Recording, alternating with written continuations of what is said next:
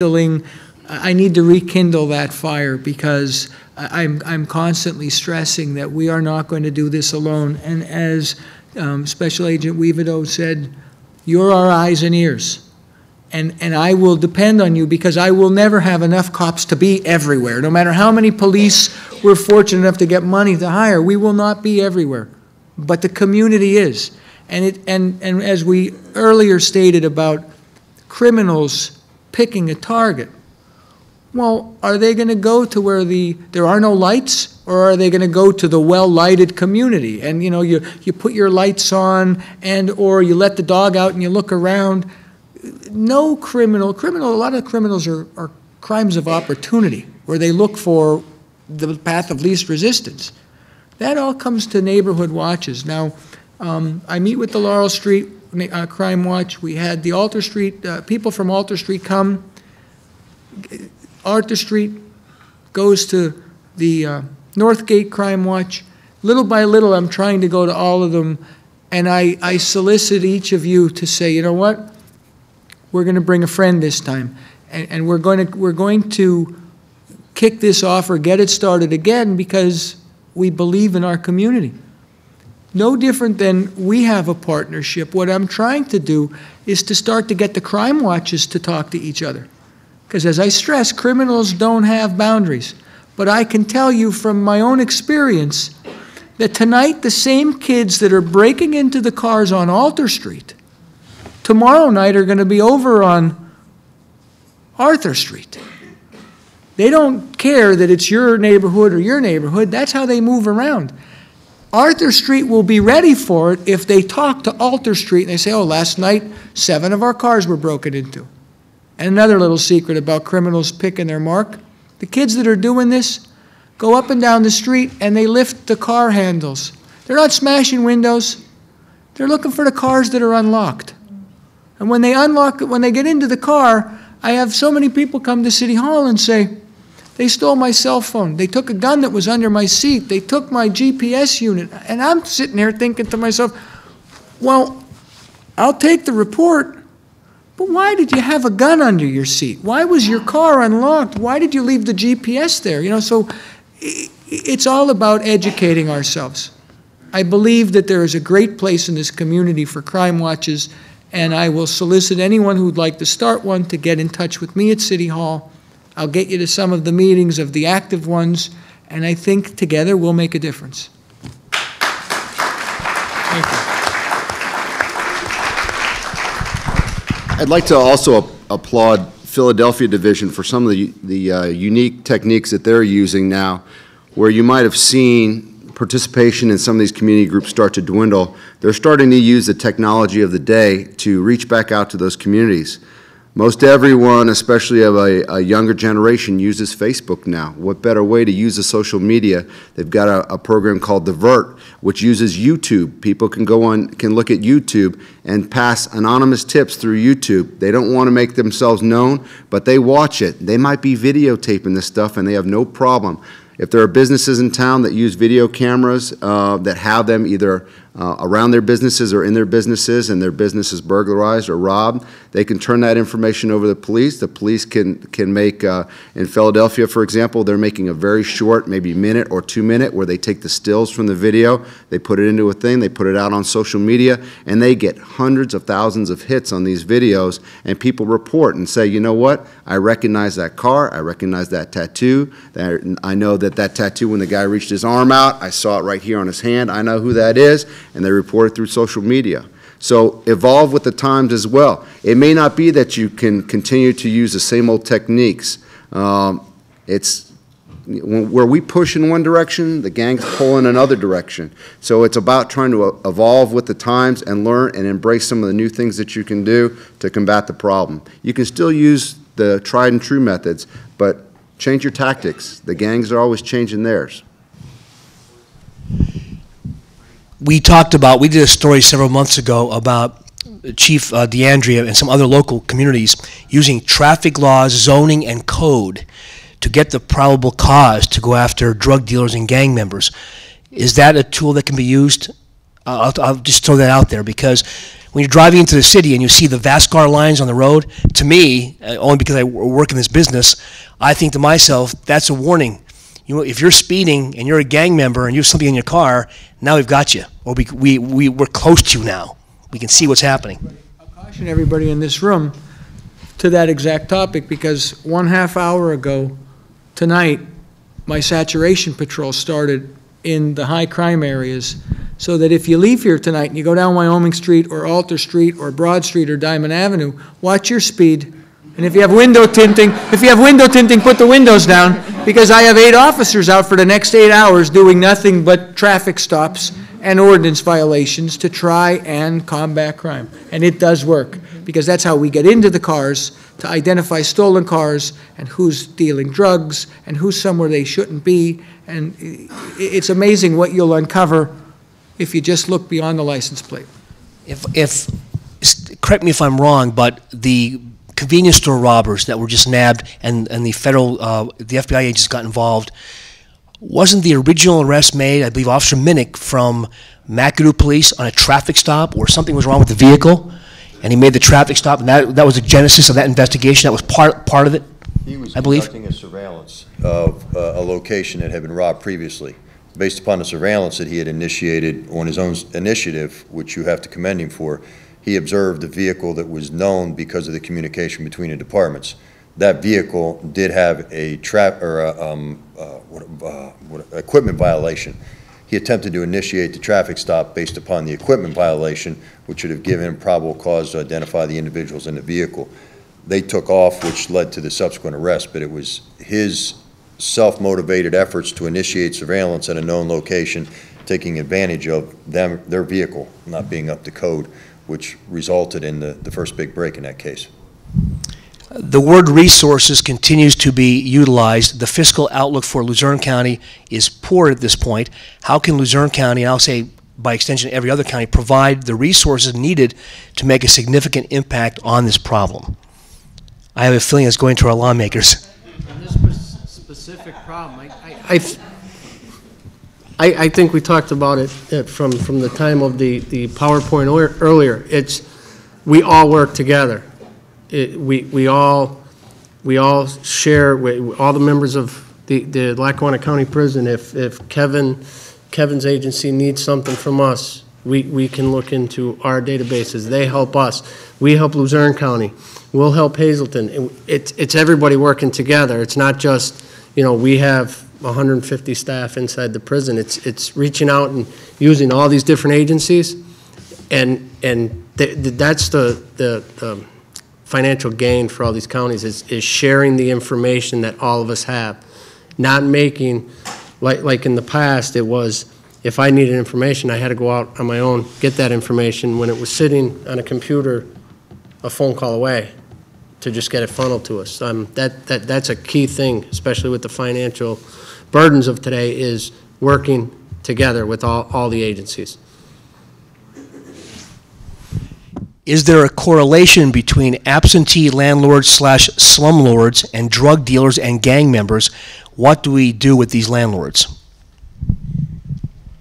We have a huge problem with absentee landlords in the city of Hazleton. I would say all over Luzerne Right. County. And I think Hazleton ends up being a microcosm of the county, probably of the state, most likely of the nation in a lot of municipalities.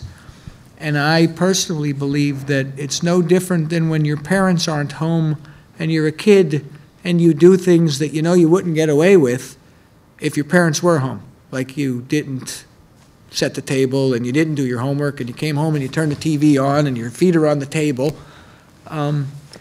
I believe that at least the city of Hazleton, as I'm sure other communities are, trying to address through ordinances some of the blight, the projects. No different than when you heard about Chicago taking back the community and or cleaning it up. You've got to clean up, and you need the landlords to be responsible. Who wants to drive around a town that you've grown up in, and because somebody thought it was good to live in New York and buy a property here and they're letting it fall apart and the city can't do anything about it, it just doesn't make any sense, because the people who suffer are the people who live here. So currently, through code enforcement, I know in Hazleton, and it's oftentimes that I look to Wilkes-Barre or call the district attorney's office specifically for blight and or for absentee landlords. We're doing a rental registration ordinance right now, which I strongly support, not to say that every letter of the ordinance is going to be what it's going to be when it finally passes city council, but we need something to start to hold people accountable for their actions. You want to own a house in the city of Hazleton or in the county of Luzerne, then you need to be available when there's a problem to fix it, and you need to be able to manage your tenants. Otherwise, there's ordinances that call them nuisance properties. If my officers have to go to your property 3 times within a 6-month period, you're a nuisance property. I need you to be able to police your own tenants. It's no different than policing your kids.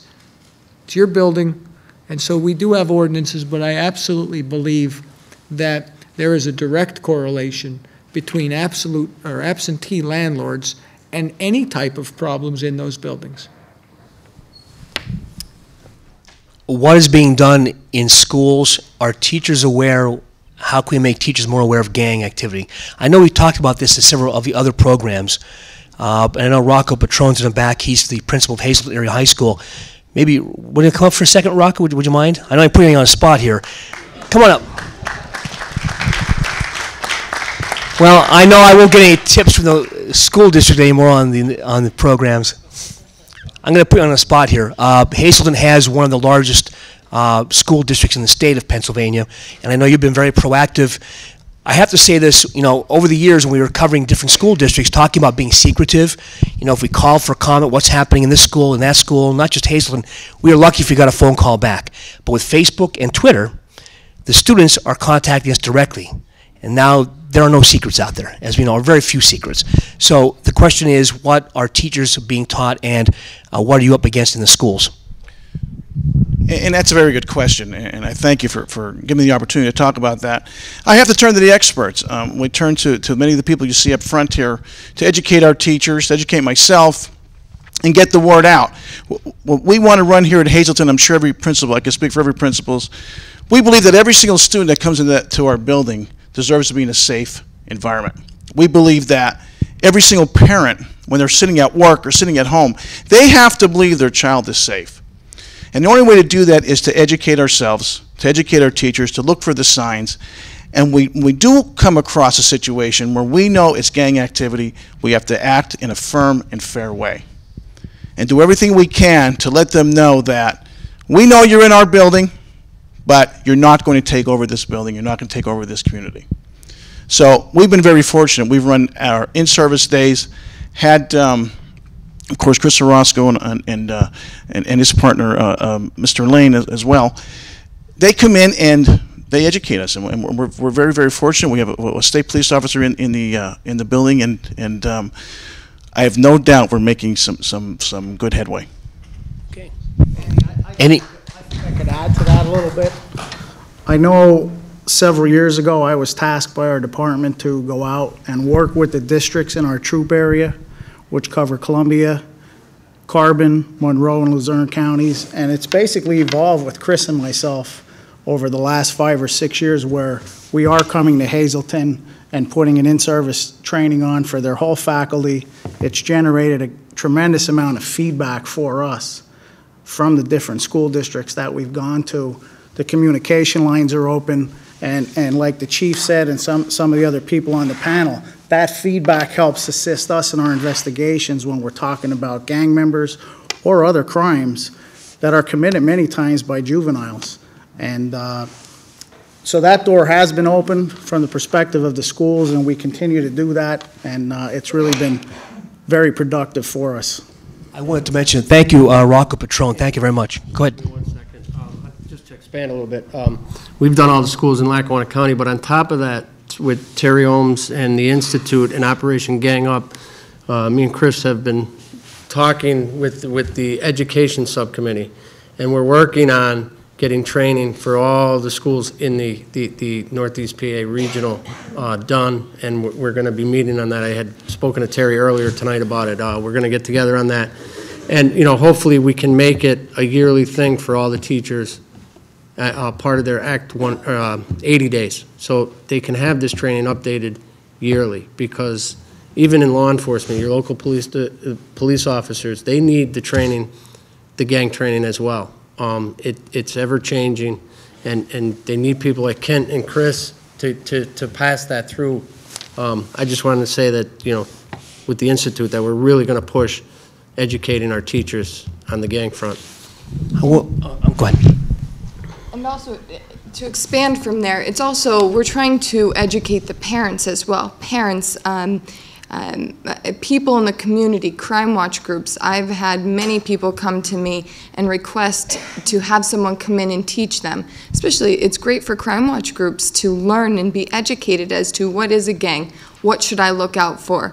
And that is one initiative that we do want to start as well. And anybody that wants it, I know I see a few people out there from crime watch groups, that just to contact us, and we will make sure to set it up and plan a program for you.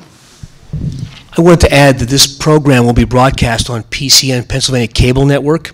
I'm not sure what date it is, so if you're watching, I'm sure there are students and parents around the state watching this. What do you want to tell students, especially, who might be saying, I know this is happening in my school, I know this guy or that group or that clique is a gang, but I'm afraid to come say anything to anybody, including my mom and dad, because they'll come after me. What advice do you have for them? What can they do?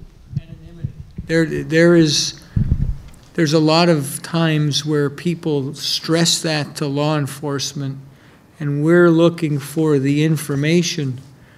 We don't always have to identify, oh, this is the person who gave us that, that tip, and there's ways for people to remain anonymous. But I stress, no different than New York City, if you see something, say something. The first step is to get the information somehow, some way, to the people that sit at this table. If a child goes home at night, he can pick up the phone and call the school. No one's going to answer. Leave a voicemail. Tell them where to look. At least give them a route to go down and at least get that information out to them. We have tip lines. I mean, most police departments have some type of tip line. We have a drug tip line, a gang tip line. Ours is really a crime hotline. We use an analog voice recorder with an old tape that I probably won't ever be able to replace. God forbid it breaks from wearing it out. But we do that for a reason, because we don't want caller ID on that phone. There is no secret automatic number identification, automatic location identification. We don't use 911 technology to track somebody back. We're happy for the tips.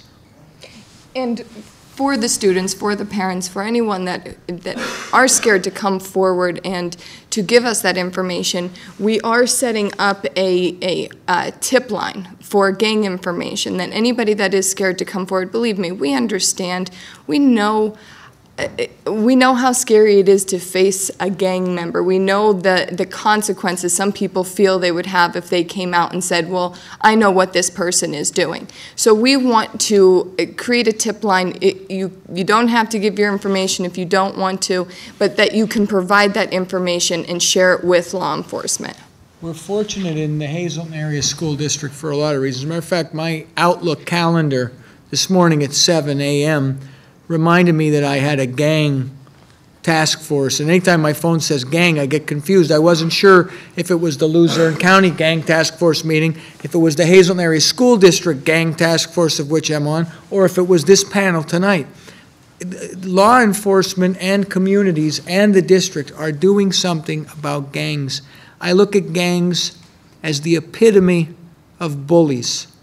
And starting Monday, the district kicks off their bullying education curriculum.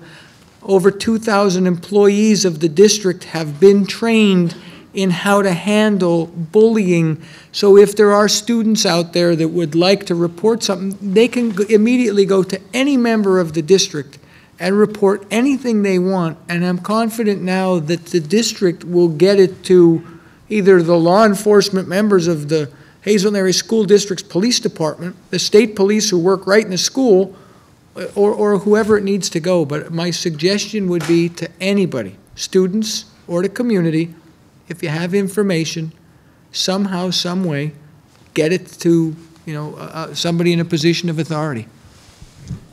Should we be concerned about graffiti? When do we know it's just harmless vandalism or true gang markings?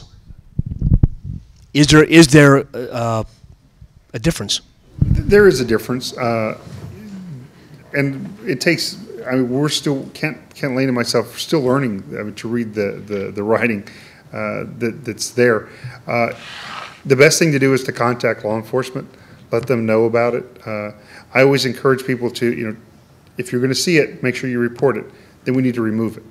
And what we'll do is a lot of times we work a lot with Trooper Basic, who's assigned to the high school. And if he sees something, if any of the administrators see something, they'll contact us. But we work very closely. And one of the benefits of this task force approach is even the people who weren't directly related to the task force, Luzerne County District Attorney's Office, Luzerne County Probation, the juvenile and adult, as well as state parole. We work with all of them, and as they, throughout their day, throughout their travels, as they find stuff, they'll send it to us.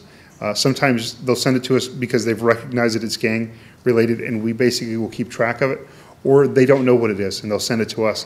And if I can determine what it is, or can't, or Captain McGuire, but it's the eyes getting to look at it. If somebody writes it on the wall, nobody looks at it, nobody records it, then it's kind of, sometimes it's a missed opportunity for us to see what's going on. Sometimes it is just tagging, people basically wanting to be artists on garage doors and on buildings, but sometimes it is gang related. And the only way really to determine that is to let somebody take a look at it.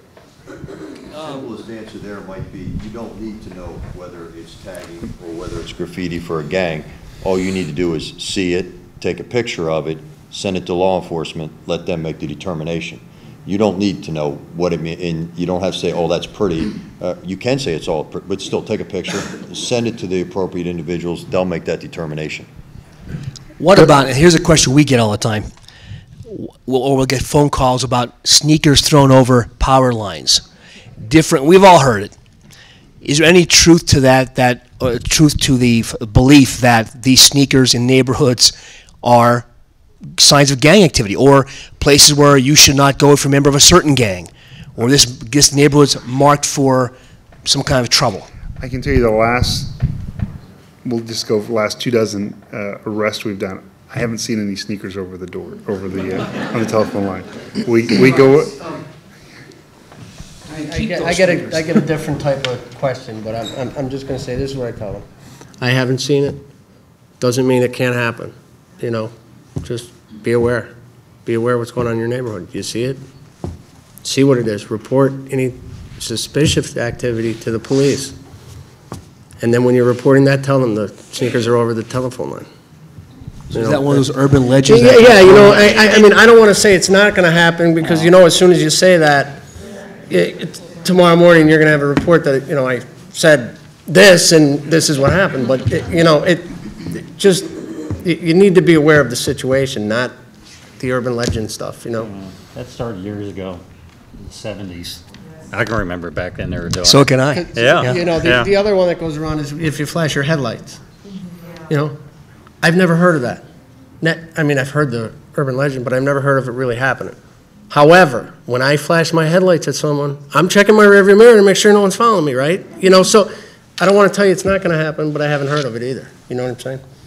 Okay, a specific question about the tag or number 666 as graffiti. Does that mean anything? I mean, other than some say the number of the devil, but in a neighborhood, they're asking they have the number 666 painted through their neighborhood. Without looking at it, without looking at the context that it's put in, it's kind of hard just by the numbers. Numbers mean something, the way they're presented, the way they're written. So just without looking at it, I couldn't tell you 100% yes or no. Okay, will gangs retaliate? And we cover stories where alleged or suspected gang members or the authorities will come out and say this member's a member of a gang from Philadelphia, New York, what have you. Will they retaliate in some way in the neighborhood or against law enforcement or anyone if their member is arrested? Blatant retaliation. No, typically we don't see, usually when somebody gets arrested, they're concerned about themselves and how can they get out of trouble. I have not seen where it's they go out and necessarily retaliate against an individual. If it is something where, and without getting into all the specifics, depending on the type of case it is, how they were arrested, the nature and the way that was done. But in general, no, we don't typically see that. I think citizens in the community might feel more intimidated by individuals that have not been arrested yet or have not become the focus of an investigation than what they will after handcuffs are put on those individuals and they're actually charged. The intimidation comes from the walking down the street and thinking that I own this street and you better get back in your house. That might be more readily apparent than when that same citizen is standing on their front porch watching that guy, all of a sudden his pants aren't hanging down around his knees anymore, they're being pulled up because there's a belly band and he's cuffed to that belly band. Then the intimidation that that individual may have put out there doesn't exist anymore, and the actual retaliation following an arrest, it's more something that happens on TV than in real life. But it's once you get over the intimidation and actually move forward, in most cases, there's a lot of verbiage, but not actual retaliation. We had, on a note from the media perspective, and I mentioned this at several of the other gang forums, at WBRE TV, we intentionally do not say if they have a gang name in their, like a surname in the middle, whatever, we don't report that. We may say, the police will say they're a gang member, but we're not saying John Carboni, whatever his last name is, a member of. They love that stuff. They mug for the camera. So we have made it in our effort, in a small way maybe, not to give them the glorification of being a gang member. Well, one more thing, Andy, is that as the community looks up to this table, it's important for everybody to remember, although everybody's bright and shiny in our shirts and ties and business attire, we're in the arrest business. And it's a crime to do that type of intimidation of a witness. Should we come into your neighborhood and we're fortunate enough to arrest a couple of street thugs, and then there's a couple of other people that are going to try to intimidate the people that live in it, that's also a crime. We're just as happy to get that tip and come back and arrest those individuals, and then, as my good friend Detective Orozco likes to say, we'll find them a place to stay. So, but that's a crime also. We'll leave the light on for them. We'll leave the light on for you. Question for the DA. How will the proposed legislation mentioned by State Senator John Yudichak affect your work going forward? Make your job, hate to use the word easier, but more productive in getting convictions, not just the arrest, convictions? Right now, when an individual is charged with a crime and say they are involved in the gang and the gang had some influence of that in that crime committed, we can't do anything about it. If this legislation is in place, when this legislation is in place, this will help us enhance their sentencing, keep them off the street longer, keep our communities safer, and that is what we want to do. That is our main concern. Everyone here, that is what we are looking forward to. I have to just, DA Salavantis, since she's come into office, Kent and I have really noticed an increase in the interest in the district attorney's office and what exactly we're doing, because we've been doing this for years. But I have to applaud her in the efforts that she's making to actually take part in what's going on. She has assigned one of the county detectives to take part with our task force and some of the efforts that we're pushing forward. We have been working with counties, multiple counties, but I can say since the DA has been in office, we've just seen an incredible increase in the cooperation with Luzerne County, and it is really nice to see.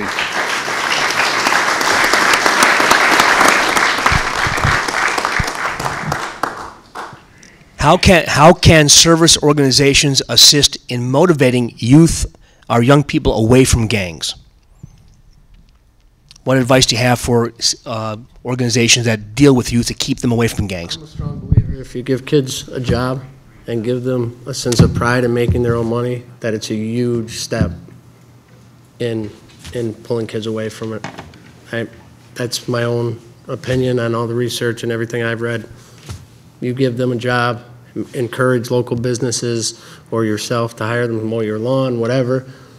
I'm a true believer in that if they make their own money, it can help steer them away from that.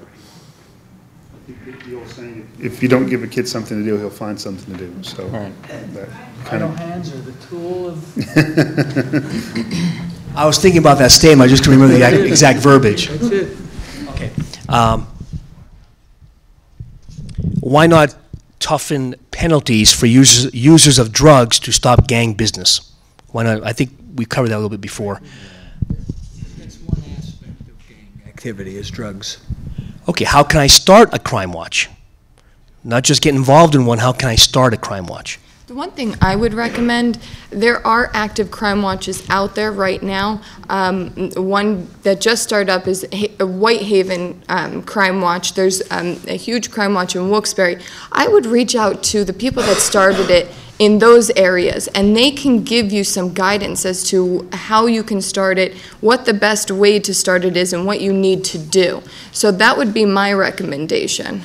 A little bit closer to home, we have some great resources right here in the city of Hazleton for some crime watches that are extremely active and solve crime. Not only, again, the North Gate, of which my wife is a part of, but my wife being with the state police, crime watches solve crime. So if you're looking to get one started, call me at City Hall. You know, I will get you in touch through email or cell phone contacts with other people that do the crime watches. Reach out to other crime watches in other communities. I'm not sure that there's anything that you're going to do to be actively involved, minus breaking laws, that is going to be a bad idea. You don't need to recreate the wheel. It's out there, they're in form, and you just follow the patterns and the wheel that's already been formed.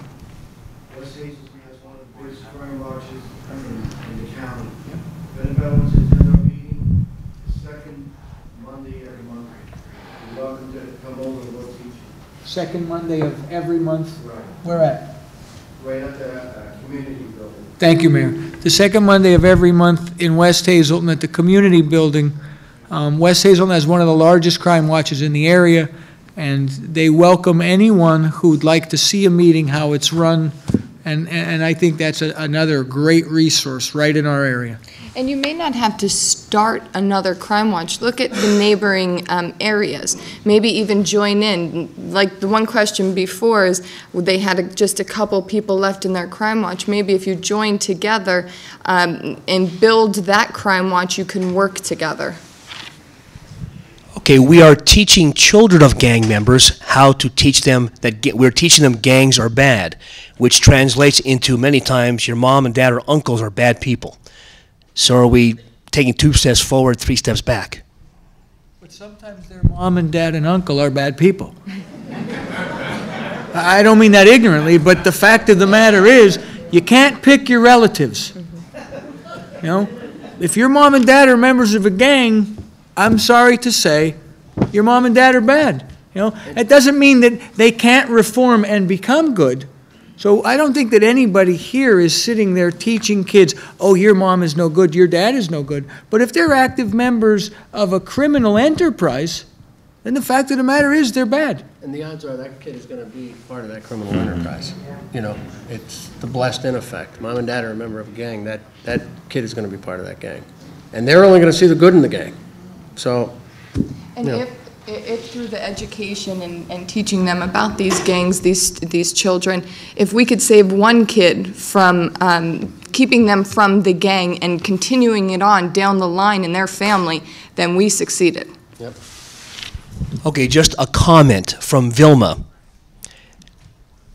We need to stop depending only on law enforcement, and we need to get involved and not hide behind our curtains and shades and depend on someone else to do our part.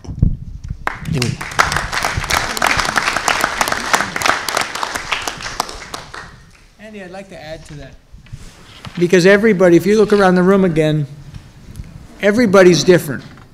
Our physical stature, our age, our ability, and everybody's involvement can be different. There are different levels of what you're going to be able to do in a crime watch.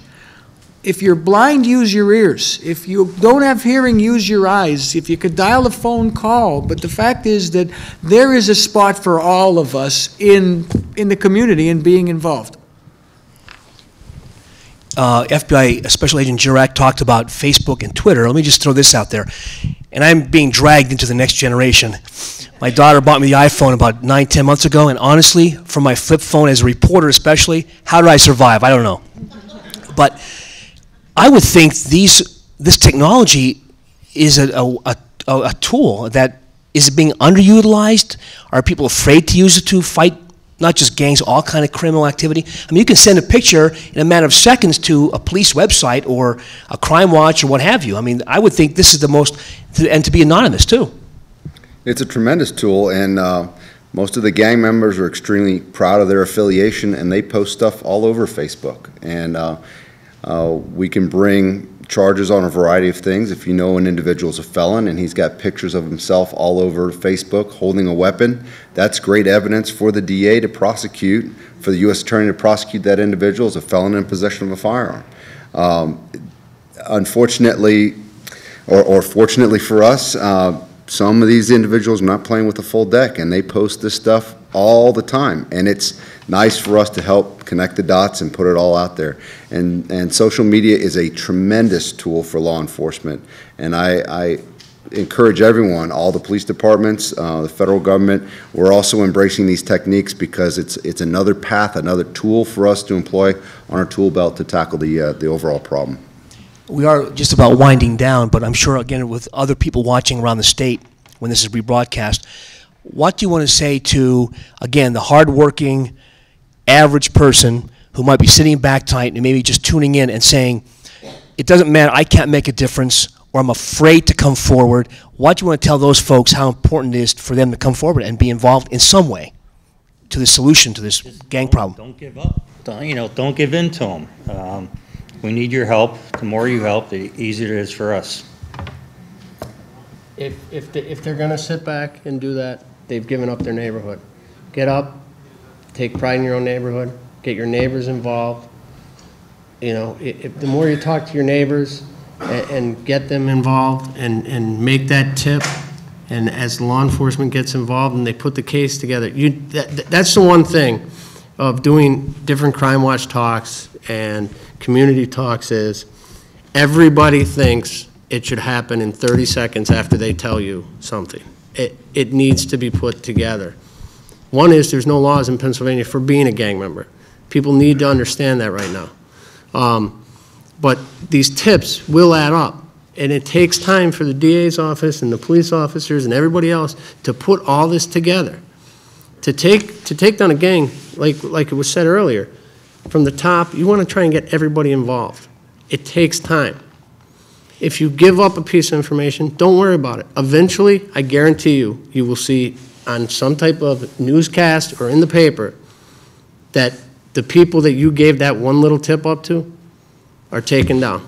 And they're arrested and they're sitting inside of prison or they're behind bars somewhere. Just know that it's not going to be thanking you specifically for that, but know that you helped get that. And I think a lot of people, if once they do that, they'll realize that, you know what, take a little bit more pride in my own neighborhood. Sometimes it's just that little glimmer of hope. It's like applause in an auditorium where nobody wants to clap because they're not sure if it's right. And then one person claps, and then before you know it, two, and then it's just a roar.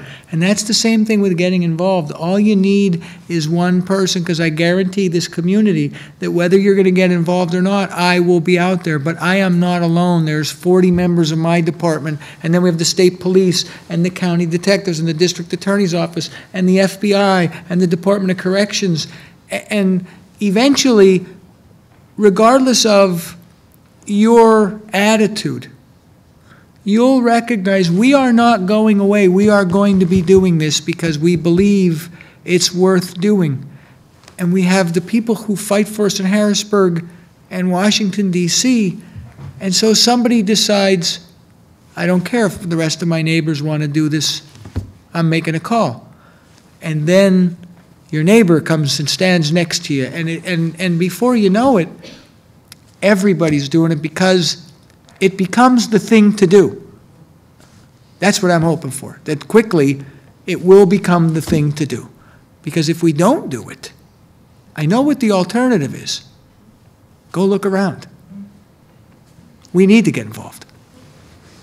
And I'd like to stress that to please trust your law enforcement. I hear sometimes that people don't know whether they should go to their law enforcement. Trust them. This is their community too. They want to protect you just as they want to protect their family, their friends. They want to hear what you have to say, so go to them. We are here to fight together, fight for our community, and that's the bottom line. Okay, we have about 5 minutes left. Mayor Schmidt, there's no microphone over there, but if you want to come up here and make a statement very quickly. We're going to wrap up in a few minutes, and I'd like to have, if I can, Congressman Lou Barletta and State Senator John Yudichak just make a closing remark. Frank Schmidt is the mayor of West Hazleton and probably one of the most proactive mayors in the area. The thing I was going to bring up, it wasn't brought up tonight. It's related, I guess, to gang members. I received a call early in the spring from a woman. She was all upset. And I said, what's the matter? She says, well, I have a double home that was selling on both sides. She says, I went over to get my mail, and there was mail made out to Hispanic people and different names, and they were all IRS checks. And she says, what do? I said, let me come over to you. We went over, we turned them over to the chief, and he called up somebody in Allentown, turned them over to the proper authorities. But that's what they're doing. You have to check people's houses with people that's for sale. They're not using them. They're getting mail sent to those houses. And that's what happened this spring in our place. But then I noticed in the news recently, it was on, they arrested, I think, 14 people connected to that operation. You know, I talk about being close to home. One of the arrests in a case, I won't say the specific case, was across the street from the home I grew up in. It was a major deal. And my parents watched it unfold. Of course, my iPhone didn't get a ring, but it happened. And I'm looking at the arrest affidavit and the indictment, and I'm looking at the address, I'm thinking, we used to sit on that front porch years ago. But that's how close to home it was. And I'm sure I'm speaking on behalf of not just the news reporters, but the Crime Watch, the law enforcement, the FBI. All of us remember how we like things to be. But I'm also realizing things are changing in all of our communities. But we don't have to give them up either. We don't have to surrender and say, it's yours, I can't do anything about it, because I really believe we can do something about it. Let me bring up Congressman Lou Barletta and John Yudichak for just a closing comment. Thank you, Andy, and I think it's very clear that we have not given up. And, you know, I want to thank all of you for making Operation Gang Up the success, and we're sending a very clear message. I want to thank Andy for making sure that this message gets out among the community throughout northeastern Pennsylvania and central Pennsylvania. I want to thank all of these experts. There are so many other things that they could have been doing tonight. They did not have to be here. They've dedicated their lives to making this, our homes, our neighborhoods, our country, a better place. And very seldom do they get a thank you. And I think tonight we need to thank all of them for every single thing that you're doing to protect our families, our children, and the country and our cities that we love.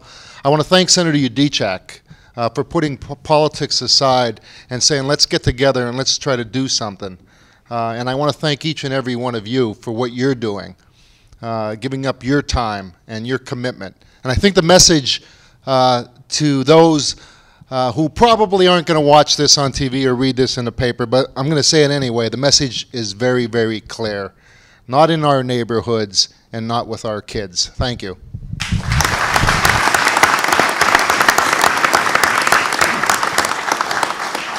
Thank you, Congressman. I too want to thank Congressman Barletta, thank our panelists and our partners. The two words that I want you to take from tonight that I think were the two most important words said tonight by our panel. Force multiplier, law enforcement, Community Crime Watch, government, Harrisburg, Washington, our schools, our educators, our community leaders, our nonprofit community, our counselors. force multipliers. Operation Gang Up, we use that phrase because we wanted to demonstrate to those that want to take what we value most away from us, our safety and security in our neighborhoods and our schools. We wanted to let them know that we are going to multiply our force and drive them out of our communities, away from our kids, out of our schools. Force multiplier. We need to be a united community. We need to work together to take the expert advice and everything about this. And I think the reason Operation Gang Up has been so successful, not only is it the first time that two political parties put their politics aside, because one political party doesn't have an answer any more than the other. This is about friends, neighbors, family, community coming together. How do we solve a problem that is complex? It's not just a law enforcement problem. It's a social problem. It's a mental health problem. We need all hands on deck. Force multiplier. Let's come together as a community. I appreciate, again, the panel. I appreciate all of you and those watching that are going to join this effort to keep our communities, our neighborhoods, and most importantly, our children safe in Luzerne County. Thank you.